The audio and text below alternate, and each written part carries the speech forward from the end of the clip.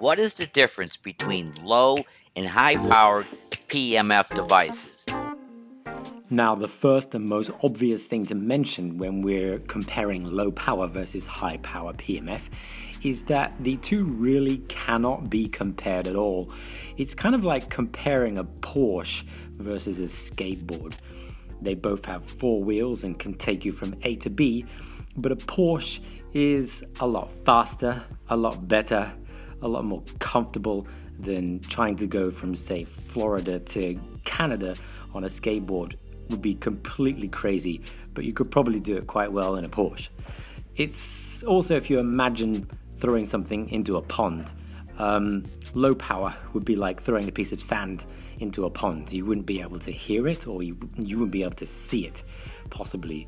And if you throw a rock into a pond, which would be like high power PEMF, you would be able to hear it, you'd be able to see it, and you'd definitely be able to observe the effect that it would have on the pond afterwards. But if you actually grab a handful of sand, for instance, it would have a much better effect. So low power works in a cumulative way over a long period of time. So it's not really efficient for treating chronic conditions like chronic pain, and because of its low current, it can only penetrate roughly 2 to 3 centimeters deep. But if you're using a high power current, the magnetic fields would definitely travel further into the body, up to a foot in air, and would be able to penetrate right deep into the body, even as far as the bone. What I would like to know is and I appreciate the analogy, which is good, brings things into perspective, but just the main difference, I don't care, you don't have to go specific machine, the main difference is... Okay, so it's important to remember that the Earth that we live on is like a big magnetic field generator. So we believe, of course, that all pulsed electromagnetic fields are good for you, whether they are low power or high power. It's important to remember that. But there's definitely a place, obviously, for low power PEMF, and there's a place for high power PEMF. The low power PEMF would be for small problems, less chronic problems, and for the home kind of treatment method. And the high power PEMF would definitely be for more medical institutions where the machine would be used by trained professionals, and for much more chronic problems that need specific kind of treatment, and to be used with guidance so that the patient would not over-treat themselves, because it is possible to be over-treated with the high power PEMF. Of course, that means that we need some level of safety and professionalism when using these machines. So to summarize there, the low power machines could be used by children, even in the home, and there would be nothing wrong with doing that. And the high power machines would take a little bit more training to understand how to use them and the effects that it would have on the body. And the next point is about low power devices. Low power devices use a Rife type technology. Royal Raymond Rife was a scientist from Germany who developed a theory based on the phenomenon of resonance. Now, resonance is a very interesting thing, and it says that all shapes or all cells or pathogens or things in nature have a specific frequency. So you can imagine good things have good frequencies and bad things have bad frequencies. Healthy things have healthy frequencies and unhealthy things have unhealthy frequencies. Now you can test out the resonant frequency of a room. For instance, if you go into a small room like a toilet, you can hum at a specific frequency, and when you hit the right frequency, the whole room will appear to vibrate really, really loudly.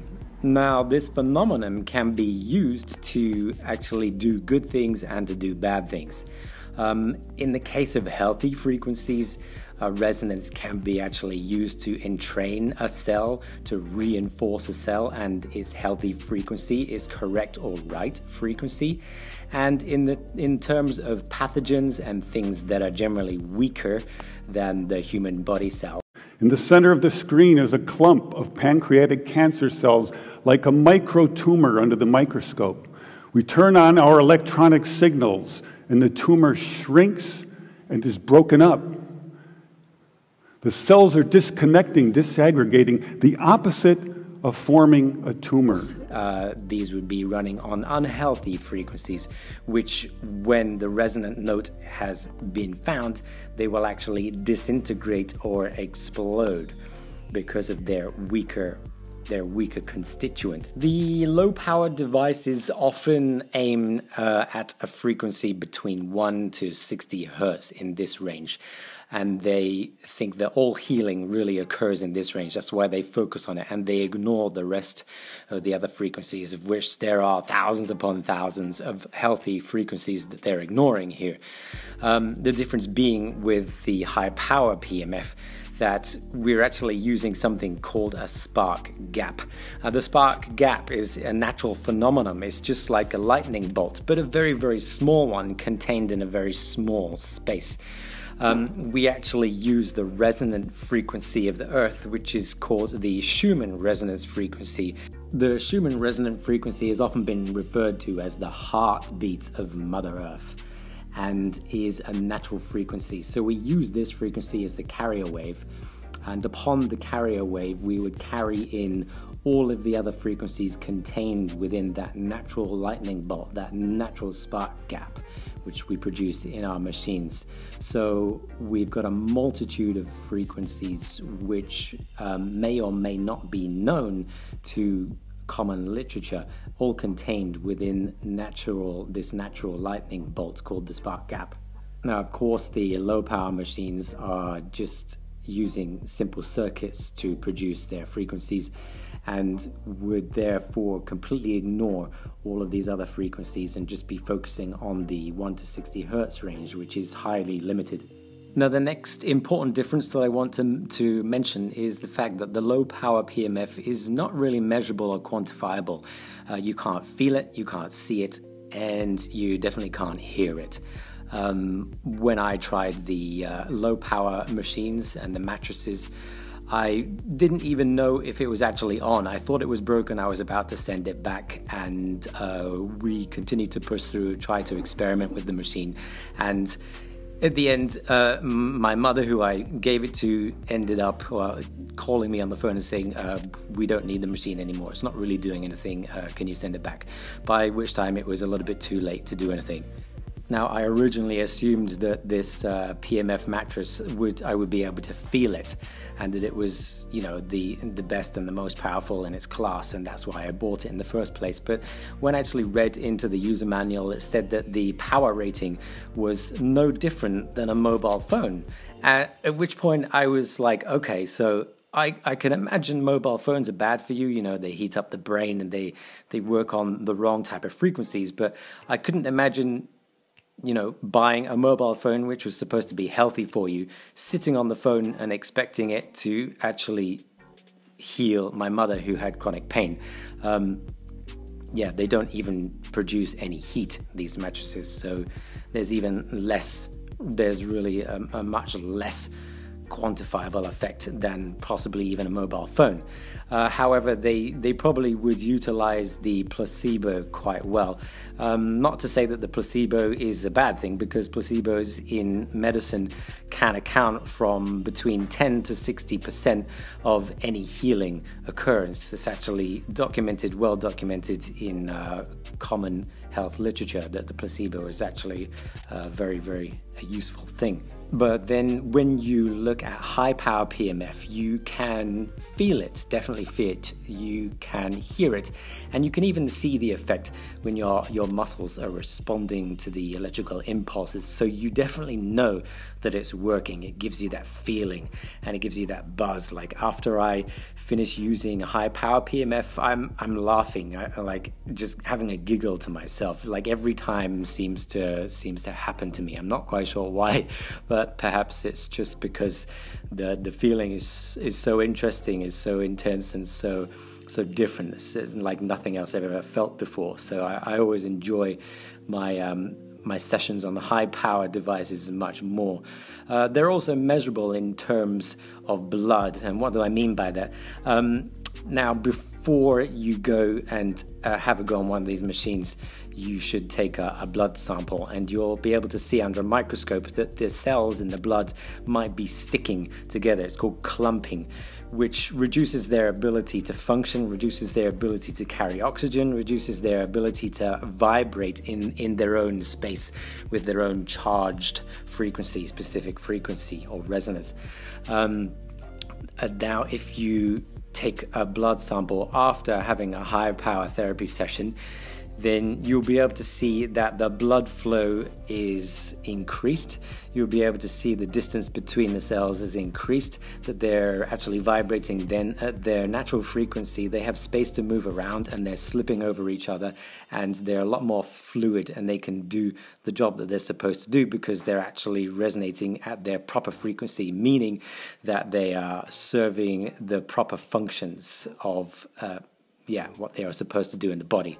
Another pro about the high power PEMF is that the more unhealthy a cell, the greater the change when the pulse comes across the cell.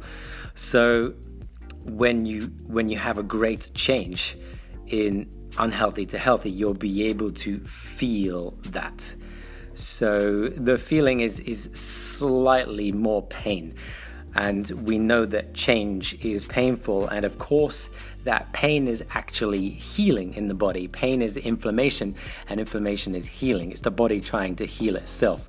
So what you can do with high power PEMF is actually utilize the body's own intelligence to help you to find places in the body which need healing first. And I like to say to my mother, who has chronic pain, to chase the pain with love. So you can actually chase the pain with magnetic fields in this case, which is very, very useful indeed. Now, chronic disease is a lot different to low-level disease, of course. Chronic disease is slow. It creeps on very slowly over time. Things like cancer, this is how cancer works. So they creeps on over time. You don't really notice the pain there. And you can't really feel it until it's too late. So chronic pain is something that will be highlighted with this machine, because it will cause you to be able to feel the chronic problems in the body, as the unhealthy cells will definitely respond to this level of magnetic field pulsing. Now, this would enable the practitioner to follow the pain around the body, and will over time, of course, allow the patient, if the patient is allowed to use the machine, to follow the pain around the body, perhaps being able to treat themselves. Now, each person is different. So what do I mean by that? Each person has their own shape, their own pattern, their own history. So the disease in that person will also have its own shape, its own pattern, and its own history.